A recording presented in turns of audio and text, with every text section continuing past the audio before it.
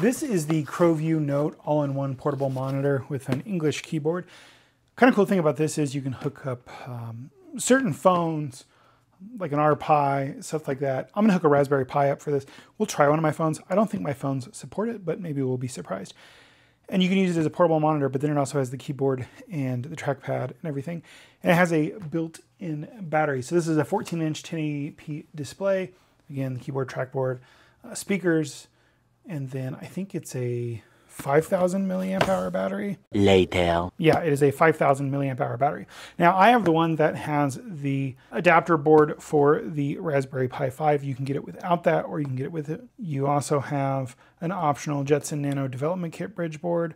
I've never used a Jetson Nano. So pretty cool little thing. I will get this out. I need to get the RPi 5 out of here.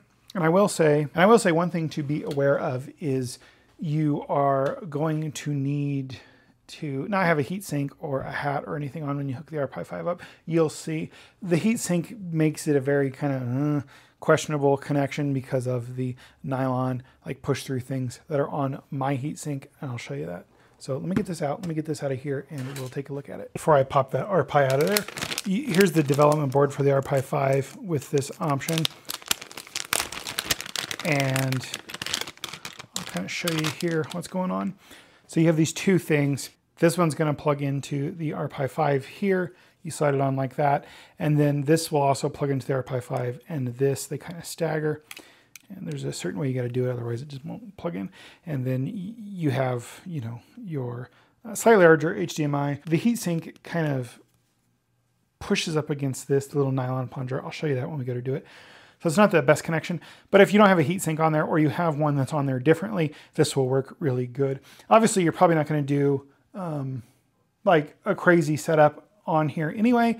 I think this would come in more handy when you need to set up a bunch of RPi 5s, or you just need to access one real quickly, not necessarily one that's set up with a heatsink or like an SSD hat or something like that. So we'll take a look at that in a second. I will go ahead and get this going. You also get a USB-C cable, the HDMI, not micro, I think mini to HDMI. I can never keep the names of those straight in my head. And then you have the device itself. I guess I have it backwards. And then a nice little thing. Now, one thing that someone pointed out on a Discord that I'm on is if you power down the Pi, it doesn't tell this to turn off, so you need to turn this off too. And there's just the power button right there. And I barely touched it and it's coming up. So I will go ahead and get this out real fast. We have liberated the Pi.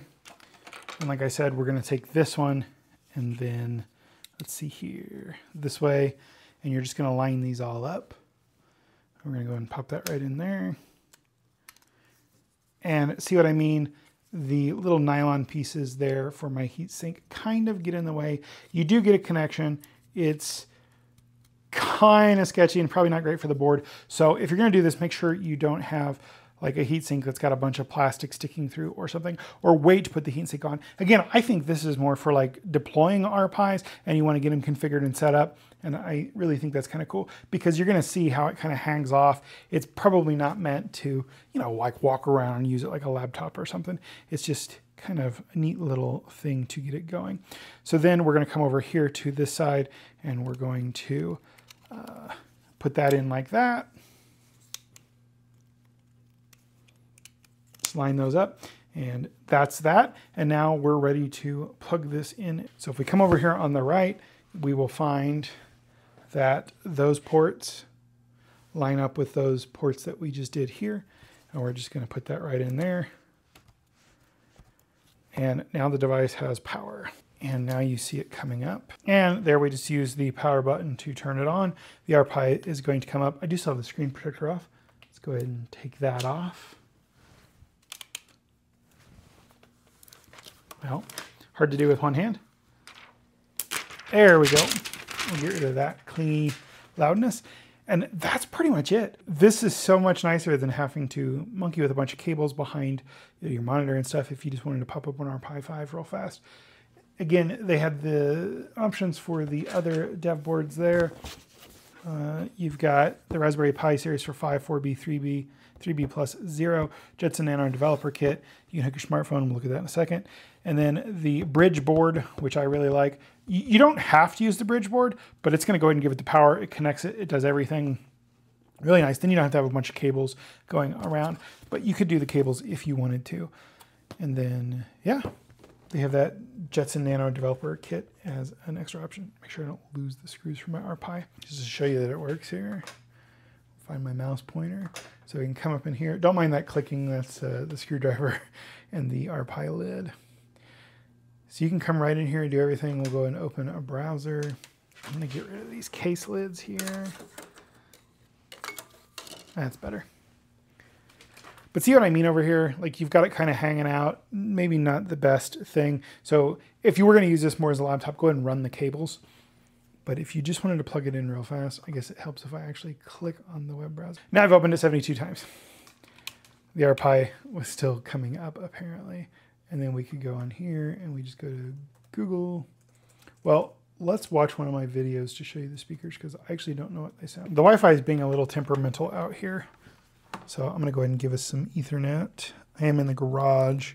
Wi-Fi doesn't always work the best out here. There we go. So now we'll go into my YouTube. Sorry, it's a little hard to type with that angle. So we'll come in here.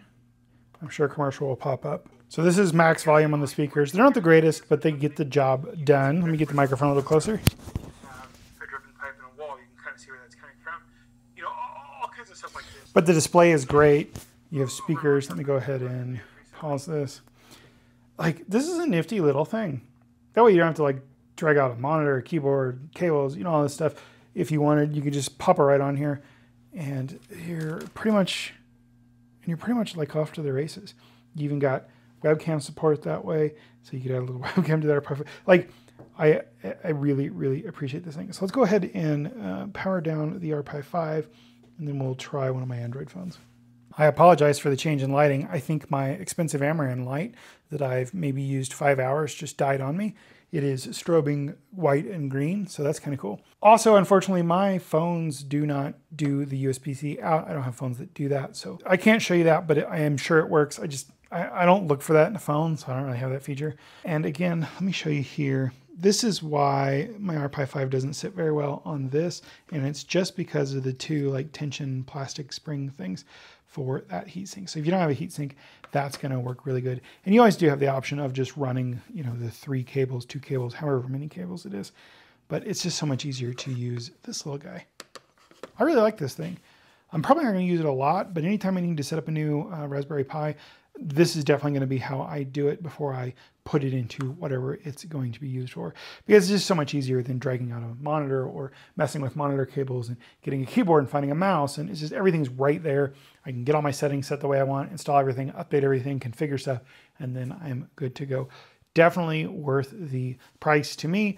May or may not be to you, but that's for you to decide. I'm just here to show it to you.